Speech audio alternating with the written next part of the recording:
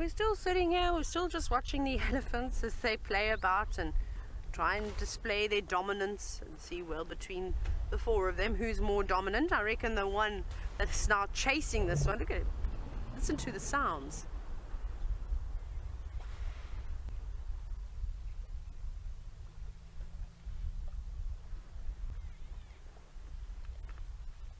There was an amazing rumble that we had just a moment ago. Look at that, the one on the right showing that he's very unhappy with the fact that he was pushed and shoved around. It's probably a little bit on the embarrassing side. One has decided he's had enough and he's going to start to feed. But it seems like the Mara team are watching us today. Obviously we've heard from Rebecca. We're now hearing from Fergus. Fergus, we miss you, and you've said that awesome Ellie sighting. Well, we've had some great sightings too. Now, it's not just the elephants. It seems as though this playful behavior has now cottoned on to some of the hippos. And the two little hippos that I was telling you about earlier, just in front of us, actually starting to mouth each other too. Look at them. See, the whole, not the whole pod, but some of the members are out. And they were playing. They were also opening their mouths and pushing up against each other. Perhaps they're watching the elephants going, my goodness, I see it when my dad does it. But those big grey things over there, they do a much better job at pushing and shoving each other around. Aren't they sweet? They're growing up so quickly too. That's what's so nice about Chitwa Dam, is that there's so many different things around here too. You could literally spend the entire afternoon if you were willing to sit and wait and, well, wait for the sightings to get exciting. It's not always that the animals are moving about like this. We've been very, very lucky after a very quiet drive this morning. So we had hyenas and lions, I suppose, but they were all such quick sightings. So this is so great.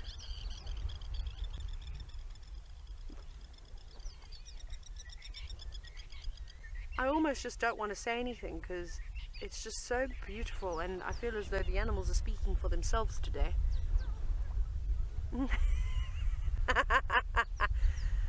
Now boys, settle down, settle down. He's going under like a submarine now to try and escape his friend. He's not going to be very impressed. They are such lovely creatures. And I'm sure you can hear that snorting noise. That's of course the hippos that are doing that. They're not happy with the elephants splashing about. And I wonder if they're going to spend most of the evening in here. I wouldn't surprise me if they spent another hour splashing about in the dam. They look so happy. Except one of our friends has had enough, but that was the one that was also unfortunately pushed around quite a bit and sent on his way. We've got a new challenger though. Now they must be getting quite tired, especially those two that have been pushing and shoving each other now for, oh, well, since we arrived at the dam they were already in and shoving each other up. So I don't think it's necessarily easy to move around in the water like this. I'm sure they must get a little bit tired. The one on the right actually doesn't look like he wants to play. He just looks like he wants to have a bit of fun. He's just sat down there. He'll fight back. They've both got decent size ivory on them too. They're not young bulls. They must be in their mid-30s or so.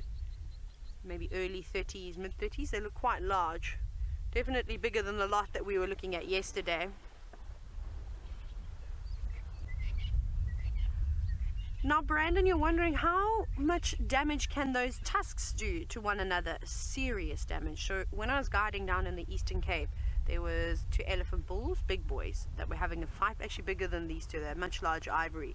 And the older bull actually ended up killing the younger one because his tusk pierced through his tough hide and went straight into his lungs and ended up killing him like that. So a lot of damage. Remember, unfortunately there are many cases of elephants rolling cars, and if you see what a car looks like after an elephant tusk has been through it, it's sort of like opening a can with a can opener. They just peel back at some of that metal. So it's very, very strong. Look at that. You've got two elephants pushing and shoving each other, and then the trunk coming in from the side.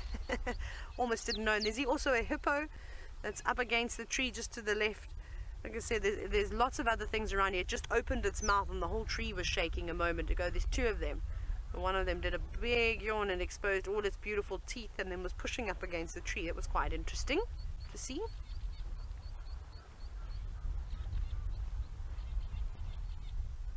But we're lucky. We have definitely had many sightings of hippos swimming around and bulls pushing and shoving. Like I said, that's typically behavior in the summer months, so it is nice when you get a break. In winter, those hippos are going crazy. They're all opening their mouths now. It's really beautiful. Actually, those ones that are playing to the left, you might get the hippos opening their mouths and the hippos all in one shot if you watch them very carefully. Let's see if they do it again. They look like they're getting ready to move. A couple of oxpeckers also joining the party now, landing on the hippos. They'll have to be careful because every time those hippos bob underneath the water, they'll need to fly up. Oh, you're using the hippo to get a drink. Very clever. Come on guys, open your mouths. You just had them open. Now of course Murphy's the trunk. Oh, sorry, it's almost like that elephant went, oh, I've been spotted. Let me go under the water and try and sneak past the hippo sighting now. No, that's not working, elephant. It must be quite deep there. Look at that. It actually looks like that elephant might indeed be swimming. That's amazing. We are so lucky to be sitting here watching this. I don't know where to look. I really don't, because we've obviously seen the elephants pushing and shoving each other around. These two little hippos have started fighting again, but I know what will happen. Every time we bring the camera to them, they stop. But it's so cool to see those two splashing and running in the shallow water. That's amazing. Check here, Seb.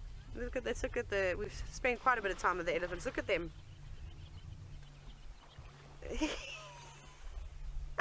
And these are like little sausages too, little pork sausages, because they're quite small. Here they go. Here we go again. Here we go. Make yourself look big and strong. Come out of the water. Even the two of them have started getting scratches, so they're obviously playing quite rough with one another. Now that's not big and scary though. How sweet is that? Obviously it's more innocent. And look, he's hiding away now. They keep doing this. They sort of separate and then they come charging back in towards each other, gum each other, and then porpoise away. Oh, that's so cool. Oh, we're very lucky.